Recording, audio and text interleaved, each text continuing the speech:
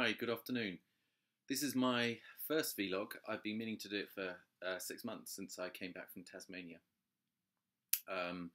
Recording my events and things that are going on in the studio here.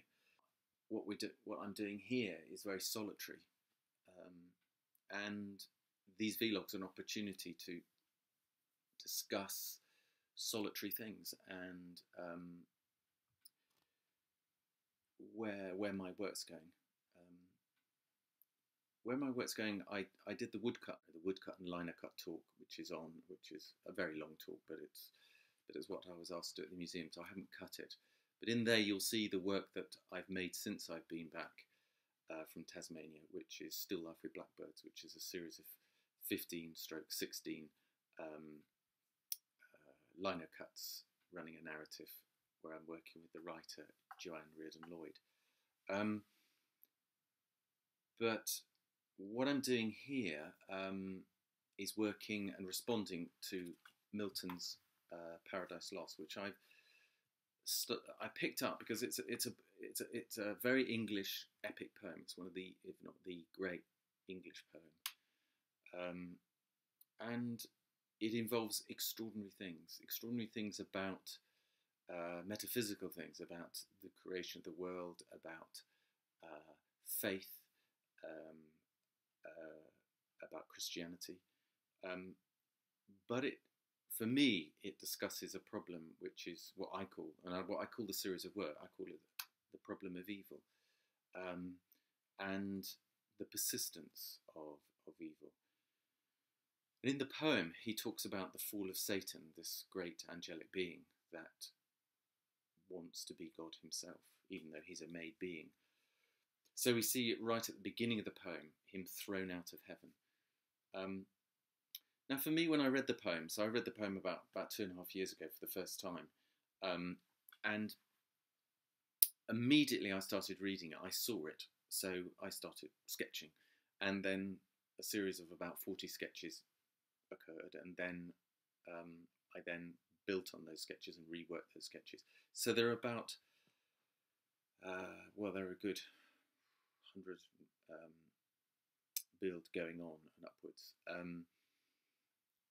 So where I am now, I'm breaking them down into the 12 books, and what I've cut, and even before I went to Tasmania, I'd already cut 2 of the blocks, just in their black and white form. And since I've come back, I've done another 6, which I'm about to show you. And the one behind me here, I'm just starting, is more of a flavour. There's 4 of these larger ones, which are a flavour of the first book, which is about being seen. And even though this isn't an illustration to Milton's Paradise Lost, it's a dialogue, a conversation. So I'm taking immense liberties.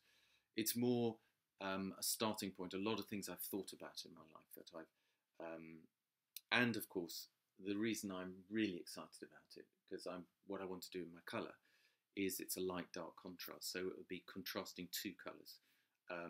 It would be the violets and blues against the yellows. So that's really my motivation, that it's going to be a complementary colour, just like the last set that I brought to Australia, to Tasmania, and showed there. Not all of them, selection from them, was a warm-cold contrast. This is a light-dark contrast, which is the Still Life with Blackbirds is part of that too. It's an extreme. It's extremes of, because it's a detective story, so it's that kind of light-dark contrast. This is a light-dark contrast of good and evil. So that was my, as I read it, I thought, oh my goodness, this is definitely part of the colour series, the colour form series. But it's kind of, the more I think about it, the more I read it, the more I want from it. When I was in Italy this year, in Tuscany, I was rereading, I read the whole poem again, and more I was seeing more things I want to talk about, especially in the 3rd bit, which is all to do with heaven. I started seeing new things that, or old ideas that I've never been able to fully make sense of. And so they're probably going to be, I'm working them out at the moment, some of the biggest liner cuts I've ever made in my life. So they'll be 200 centimetres wide by probably about 50 centimetres in height. So they fold out in a portfolio, but also they can be separate pieces. But they will be colour too. But they will be more the yellows and working into the beauty of the violets and blues. Whereas the first book, which is to do with where Satan is at the beginning, which he is thrown out of heaven. So he's chosen to go against God, and a third of heaven is of the angelic beings are thrown. So I'll show you those in a minute. But the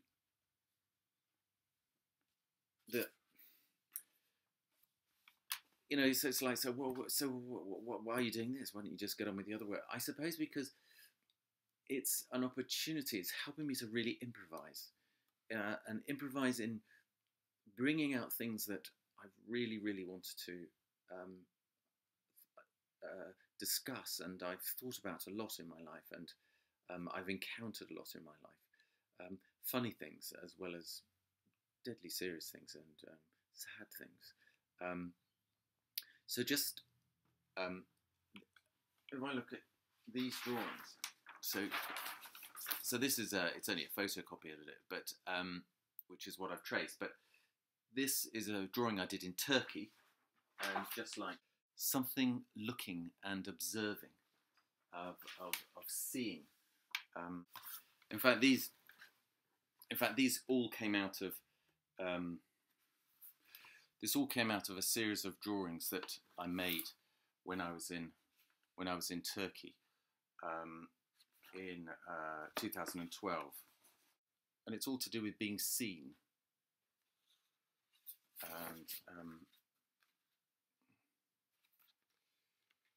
and kind of the eyes of God looking, or being observed, or being conscious of being observed.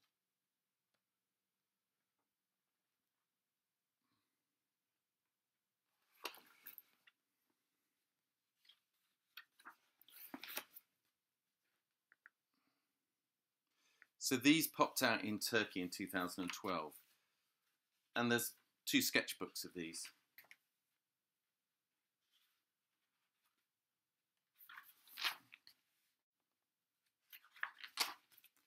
And then they change. And this is another one I'm going to use about being hidden.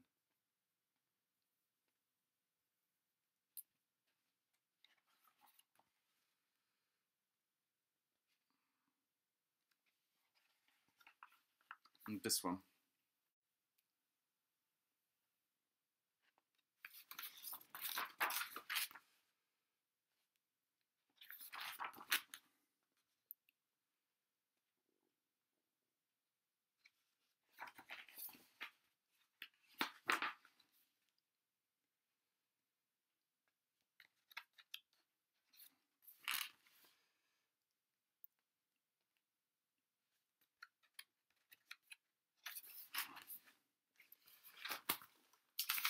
Then I might as well show you all the books, all that occurred, because this is an important part to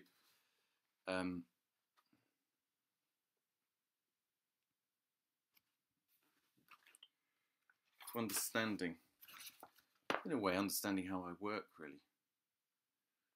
So there's a whole suite of drawings.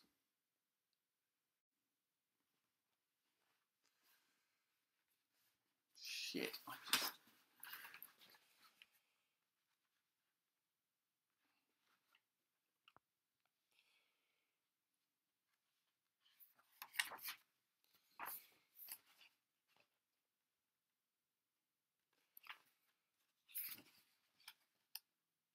So that's someone by the sea, and the sea comes back again.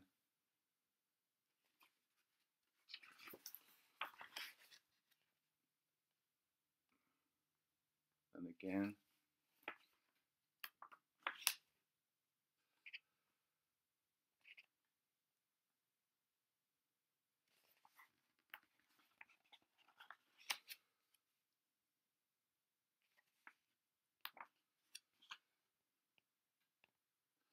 People walking.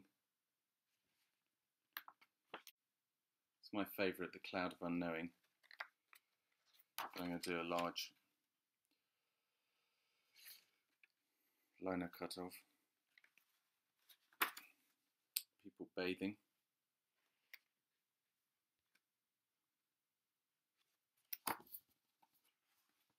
So these are just charcoal. It's kind of cloud measuring the landscape. Then these pieces, these rock pieces,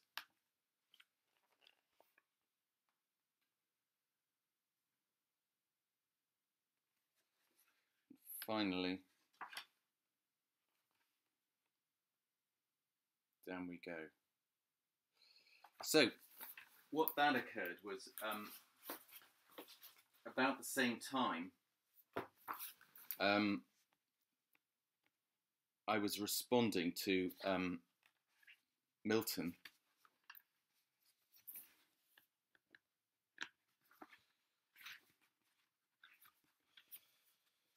And I made this strange little I made this strange little drawing, which led on to this one, where there's a kind of Milton character standing above and something going on underneath, exactly like this last one, where there's like a theatre piece, and someone's dying underneath or something. I can't remember what I was reading. Maybe it was one of the gospel readings. And here we have then an oratory. So Milton's reading out his poem, and there's something happening underneath.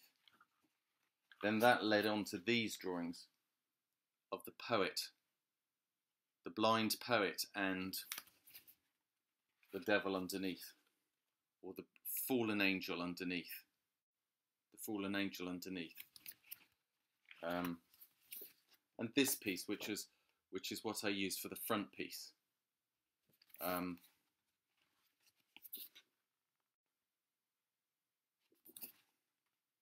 so on. And then I started doing drawings of beginning. So what you have, and I'll just show you these first ones. So you get them thrown out of heaven. And then they land like flies. And then they fall on the lake. And then they wake up and do exercises. And then there's a speech by Satan, rousing the rebel angels with his speech. And then he flies out. And there's other things, but I haven't got there yet. So that's what I really wanted to show you. That so my time in Turkey was very, very important. Felt like I was in a Claude Lorraine painting, and out comes this suite of 36 drawings.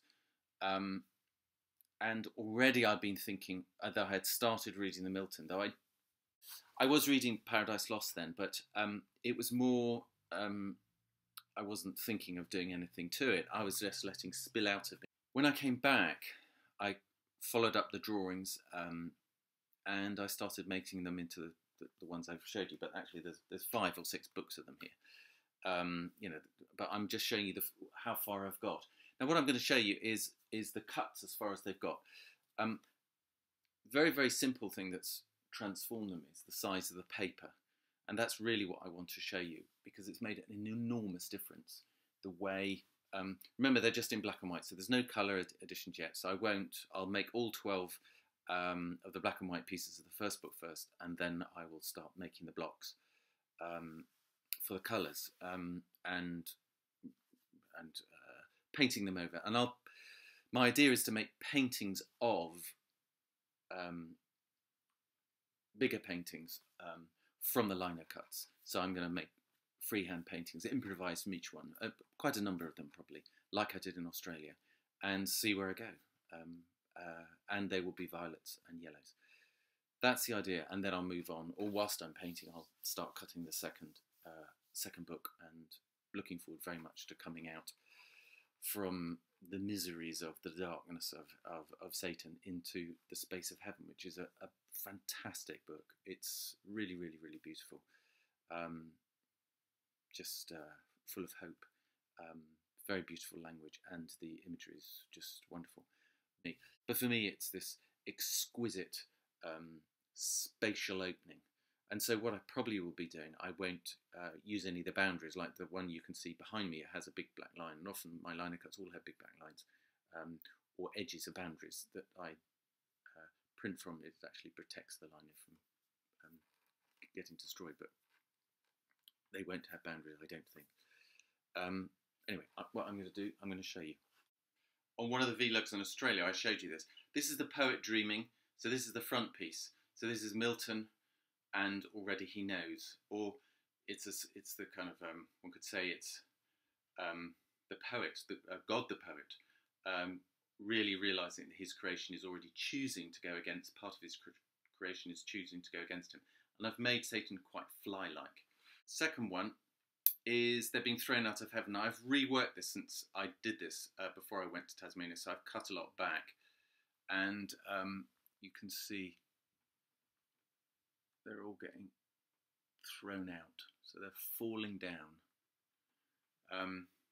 So these will be like little fireflies with illuminated lights in darkness. So that's the second one. Then what we have here is they've landed like flies. Now, I've done a number of different versions of this where I'm playing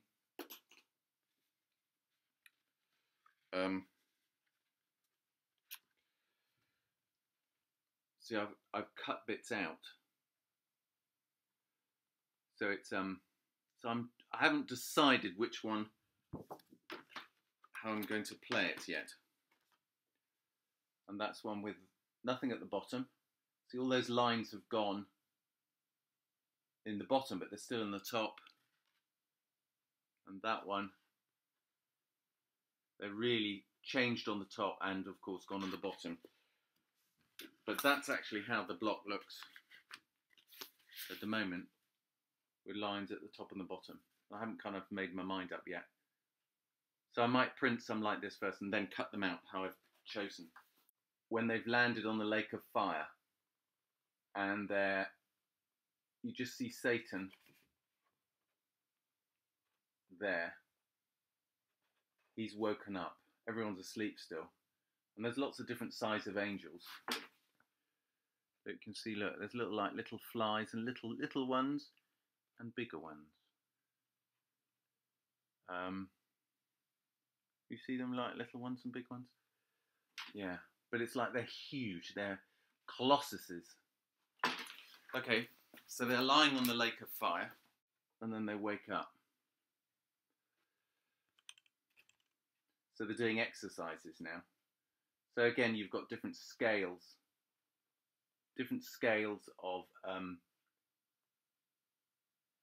of fallen angels, and they don't look like they haven't kind of become demonic yet. So they're still very beautiful creatures. And this is the speech, and he's making a speech. He's making a speech here before his rebel angels. So he's just waiting for quiet. So he's pausing and reflecting. So already the organisation of hell, of hell itself is, they're forming this circle and things like that. And then this one is the building of Pandemonium, the building of the city in hell. And there you've got this huge sculpture. So there's lots of sculptures to celebrate their great leader, and they're all being built up. And you can see the kind of the cherubim, the fallen cherubim, as sentinels in the sky, and cranes, and they're building things. And then the final one I've just cut is the city of Pandemonium complete. And then you see, this is what I was talking about when I was in Australia. This drawing existed, had existed a while, and that's this is the museum box where there's a whole world going on, a particular place, but it's finite. So this is pandemonium in all its glory and mess and gold, and they've built this great city. So there it is. Pandemonium. Yeah. So what I'm cutting now is this is like the eyes of God moving across the landscape. And then we've got, so I'm about to draw that onto a block 2. Now, one thing I wanted to show you was the way how they change when they're on bigger paper. So this is a beautiful Zirkel paper. So look how much space, and look how different they feel. So here you have those other two.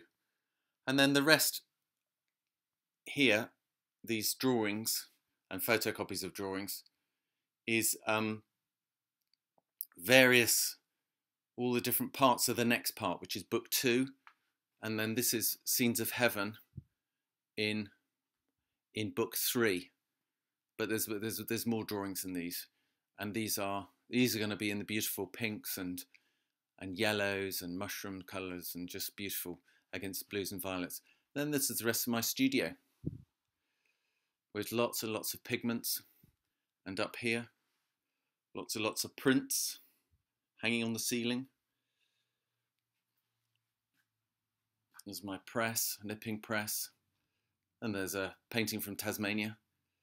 But this wall here, where those prints are there, that's my painting wall. So I'll be clearing that and clearing all this space so there's empty walls so I can really think and paint.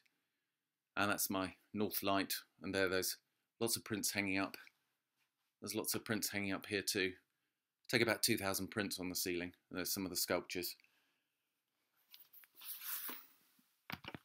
So there you have it. That's about where I am. Just really getting started on the first book. So I've got those 4 to do, another 4 to do, and that's a set of 12. And then I'll start the second book and think about colour. It's a very, very slow process, but also during that, so if we go back to this drawing, this is what I'm starting with. It's a lot smaller. And then I'm blowing it up. I've blown it up in this tracing. And then after this tracing, reworking. See, I'm redrawing it onto the block. Now already on the block, I've changed it considerably. And I'm redrawing it. But as I'm doing this one, I wanted to start the other 3 as drawings on the blocks. Because what I find I do, I start really thinking differently. And I want them to work very powerfully within the rectangle. So all these are the things that I do in a painting, as opposed to a drawing where you take it to a point with you. I'm really pleased with that. That's great. I'll stop there. And it works as a drawing. In a painting, one goes far beyond that. Not only in the drawing element, but there is the colour element, and very, very much more powerfully working towards the rectangle. Oh, well, that's what I do. There you go. Thank you very much. And I will be keeping you informed for the next one. But it might be, it's not like every week before or every few days. It'll be every few months. Anyway, I hope you enjoy the work. There we go. Oh, yes. I thought I'd show you this. There is Milton. This is a painting I did a while ago of Milton dreaming, just with oranges, earth oranges. And he's thinking, or the poet dreaming.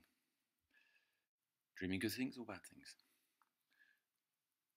Dreaming.